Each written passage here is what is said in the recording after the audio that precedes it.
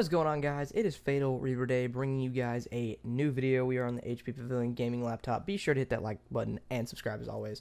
Again, we are on the HP Pavilion here, and we're doing a test here, and I like doing games like this, older type games, because I think it sends a good message on still how well the laptop holds up and can virtually play just about any game out there as of right now. There are a few games with higher quality settings that you probably have to play on low, but you can still nevertheless play the game. So this is Call of Duty Advanced Warfare. Now, Advanced Warfare is a pretty old game, and I couldn't even get into an online match. I had to do a private match, but it still gets the point across. I just wanted to show you, how good the Pavilion still holds up to games, old games and new games. So here we are on the Advanced Warfare. I did undervolt my laptop, so the CPU temps should be pretty much normal, and that is on charger as well. So those elevated temps you see to the 70s or 80s, that's on the charger.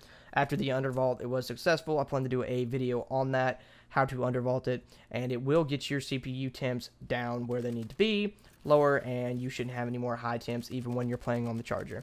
Again, though, if you are getting like 90s, 80s on charger, that's not, uncommon. That's a very normal thing, especially when you're playing on the charger, so no need to worry about that.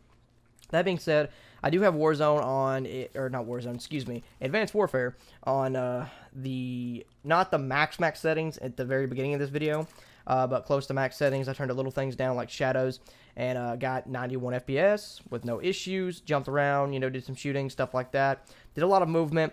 I did move the settings to extra and to high, everything here later in the video.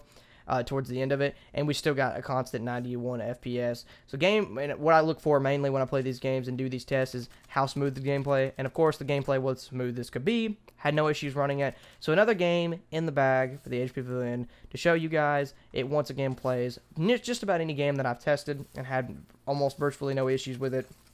That being said, guys, be sure to hit the like and subscribe button as always. I will see you guys in the next video. Thanks for watching.